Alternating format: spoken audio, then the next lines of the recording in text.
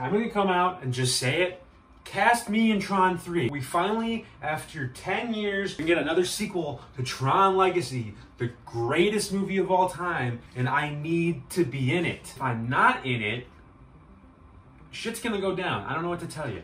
With me being such a big Tron head, really it's needless to say, I would savor the chance to be in a Tron 3. I would suck on it.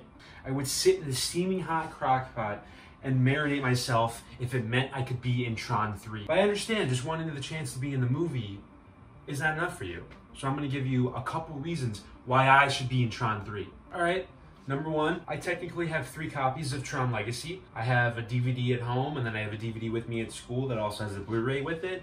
You know, so I could basically tell you the whole story. I've seen the movie. I can lend you a copy if you haven't seen it. I know not a lot of people have seen Tron Legacy. It took 10 years to get the fucking sequel, but you know, I know it. Whatever you need, I got 3 copies. I know what's up. Another reason you should cast me is your boy likes to dabble in some Legos. I mean, last Christmas I bought myself the Tron Legacy light cycle set, and just gotta say, I love it. I had a great time. I probably made it in like 20 minutes tops. No big deal. Just a big architecture guy, you know? I can draw a light cycle for you. I can build one. I can ride one if you let me ride one. I will give you my firstborn child. Yeah, and you know, there's other stuff I can make too. Like I know how to make I got a frisbee here. We can make it a light disc, you know, all that kind of stuff. Really, whatever you need.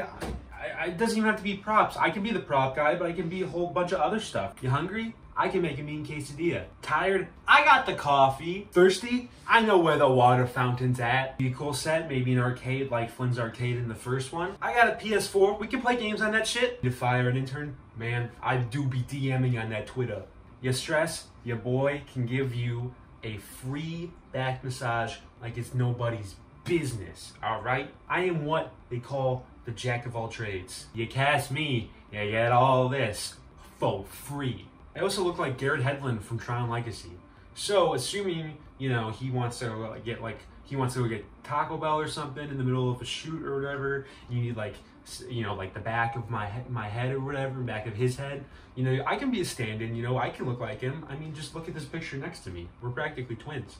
Last big reason, your boy loves some spandex. If I am casted, I will wear that suit with the neon lights. Like, I'm the guy who wears the neon lights to the gym, you know? I'm the guy who goes to the groceries and that stuff. I will wear it like I'm the guy who you know, is wearing the $4,000 suit, you know? Who's running into the guy wearing the $2,000 suit. Oh, hey. Yeah, the guy in the $4,000 suit is holding the elevator, but the guy doesn't make that in 3 months. Come on! I will go see my grandmother in the suit. I will go to the DMV in the suit. I will go to my Thanksgiving dinner and call my whole family fascist in the suit. That's just how much it will mean to me to be able to wear the suit. I will do whatever you want. I will be in the suit and I will live my life in the suit. And that's how it's gonna go if you let me wear the suit. Now, we got a quick speed round here. And these are the last couple reasons, but they weren't big enough reasons, you know, so we're doing a speed round of why I should be in the movie. And here they go. Lymph nodes, hair gel, wax monkeys, and puff Cheetos. Yeah, I can't really be more clear than that. And finally, the last reason that you should cast me in Tron 3 is, now, everybody, you know, start the drums. All right, ready? Start the drums. All right, suspense is building, suspense is building. I'm not a cult leader,